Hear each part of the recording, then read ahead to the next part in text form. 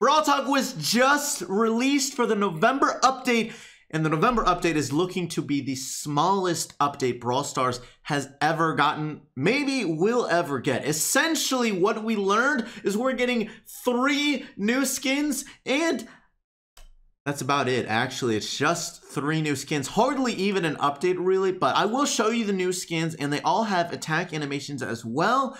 And I'll talk about why this is the smallest update ever. All right, so for these 3 skins, Brawl Stars is actually partnering with an app called Line. If you don't know what Line is, it's basically a text chatting app, although you can use it for voice as well, but it's commonly used just for group chats and other general organization of different messaging for chats. Now in Line, there's a bunch of what's basically called stickers, which is kind of like GIFs, but it's specialized in Line, where it's just different images that you post in your chats, and they're kind of cool. But essentially, Line-styled skins are coming to Brawl Stars in some of the most common characters from Line, and they're gonna be themed in Brawl Stars. So we have El Brown. There's a lot of like bears in Line, so El Brown, El Primo as Brown, and it has Brown-sized punches and face, and a little animation when he jumps through the air. Kind of cool. I don't know the cost on these skins, but I do assume they're all released with the update.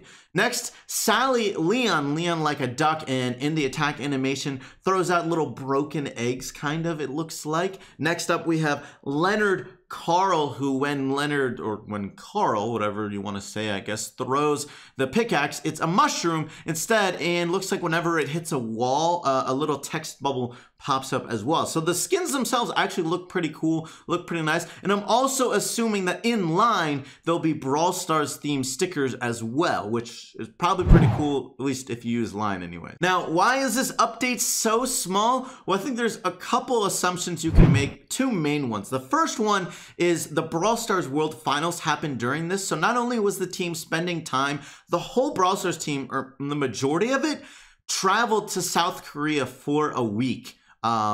About a week, maybe even a little more, depending on when they got there for the Brawl Stars World Finals. So it definitely took up a lot of their time, and I'm going to assume they were not working during that. At least they were not at the office. They were not doing work. They were probably just having fun in South Korea and watching the Brawl Stars World Finals. The second assumption is that maybe they're saving stuff for the December update, which would be the last update of the year for the Brawladays, and assuming since this update is releasing late in November, they're probably releasing the December update at least around the middle of December so that it gives people enough time to buy holiday skins. You don't want to release a December update at the end of December because the holidays would basically be over or almost over. And the other assumption you can make is, well, it's not that they weren't working on stuff, but maybe it just didn't get done in time, or at least they didn't think they could finish the stuff in time for this update and also finish stuff in time for the next December update, so they decided to just save it for December and have a bigger update instead of 2 mediocre updates possibly. Kind of makes sense. I do want to keep this video short, sweet, and to the point, so I do hope you enjoyed watching it. Thank you so much for doing so, and I'll catch you later.